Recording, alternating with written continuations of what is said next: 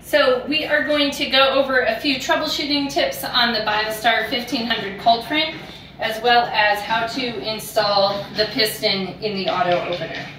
So a few things I want to point out to you if you are struggling with the assembly. Please note on the sides, on these aluminum profiles that run along your side slanted pieces, the lip of the aluminum goes towards the inside.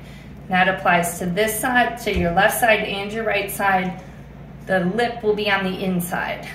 For the front and the back, that extra lip will be on the outside. So here it's on the outside, on the front, and on the back, it is also on the outside.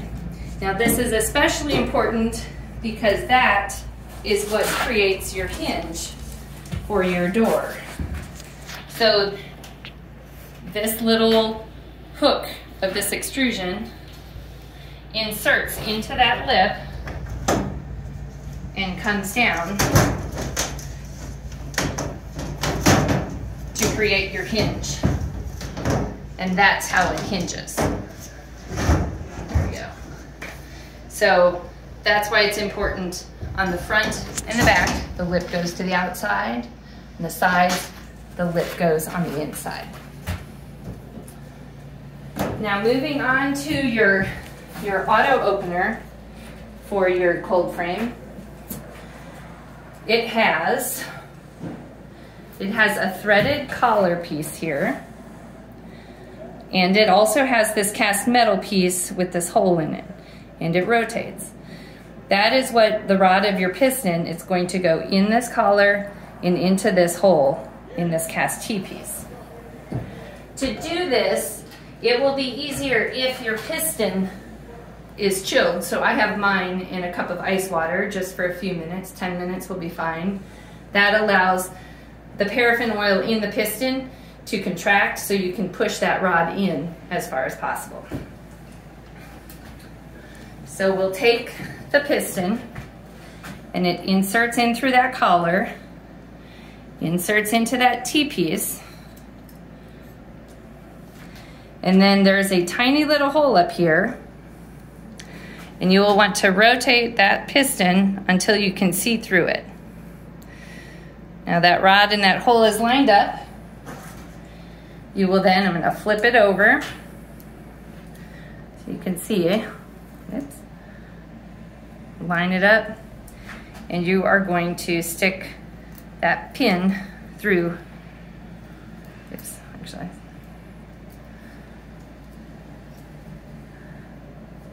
Make sure it goes all the way through.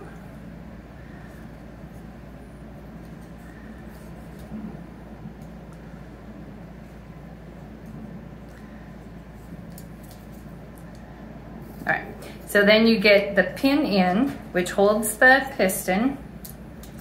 Then you're going to go through this collar piece. So you take the threading here and go into your threaded piece. I think my piston isn't cool enough. If it's not cool enough, you may have to open it a little bit, but it's best if you can get it to where it's cool. So then you begin threading that in. So there you go. And if you want the opener to open more or less, you're going to thread it in more, which will keep the opener further open. And you can see as I'm pushing this in, it's stretching it further and further open. All right, so I'm going to bring it back down enough so I can get this installed. Now when you install it, now I already have the thick bracket with all the holes attached here with screws going in, and one of the plates, one of these rectangular plates, these are threaded holes, that's going to work as your nut for both screws. So for instance on this front one, they're just threading right into that threaded piece. So when you put your opener in, you're going to put it in with the piston pointing down, the piston pointing down, coming down towards the front. And we're going to attach it to the top. So you have the holes on the top of your panel here, for your screws. So we will put one screw in.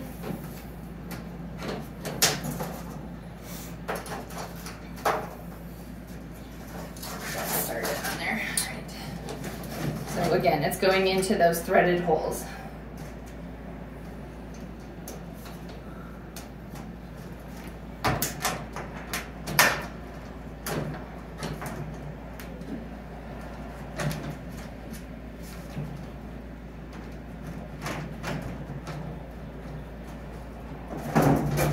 Flathead screwdriver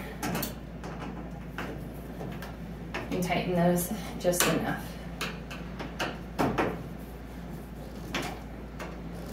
All right, so at this point your opener is swinging loose, you've got your piston in, and then to engage your opener, you push these two arms together. This is a quick release feature, and you put it into your bracket, which is installed there. So in this case, we have it's opening slightly. If you want it to be more, do your quick release and thread your piston in further. I'm turning clockwise at this point, which will make it open further, which also means it'll open up at a lower temperature. And then you can click it back in, and now you can see it's further open further. We also have these green clips.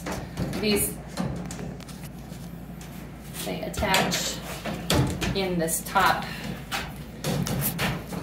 and then you can use those to prop it open, or you can also use it to latch the cold frame shut if you don't want it to open at all. If you don't want this one to open at all, you do have to release the piston. You can let it hang, and then you would lock it down.